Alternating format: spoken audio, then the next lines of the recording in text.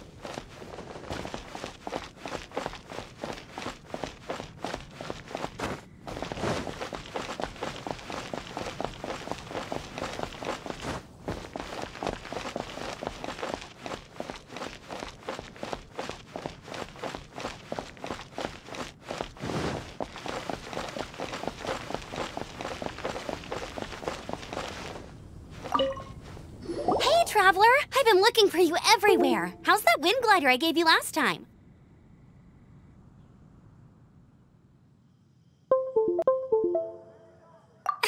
Seems like... But then again, you don't have a gliding license, do you?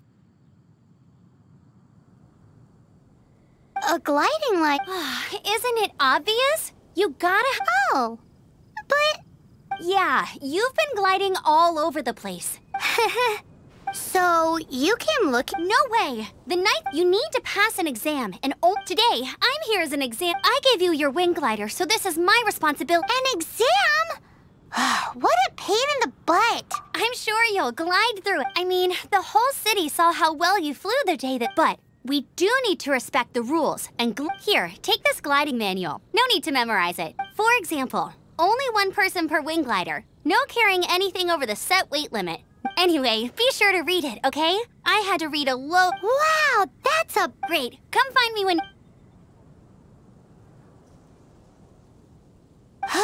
The Knights of Favonius...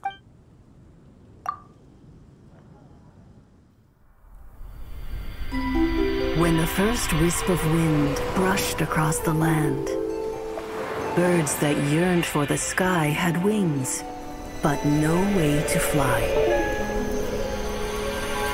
They asked the animal god, "How can we reach the heavens?" To which the animal god replied, "You have yet to find that which is most important." As the god spoke, the wind thrust the seeds of a dandelion high into the sky. The birds thrust out their wings, but the breeze was all too mild, leaving them to stumble across the earth. So they went to the gorge, where the wind showed off its wild and incomparable strength.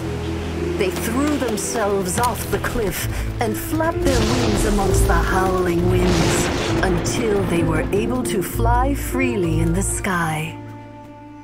To the animal god they went to gleefully say, "We understand now. All we needed was a stronger wind to fly."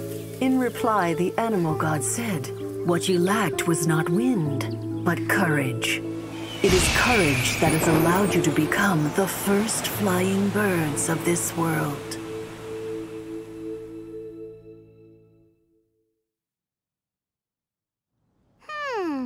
That's a cool story. But is the Knight's gliding manual really written in that style? Huh.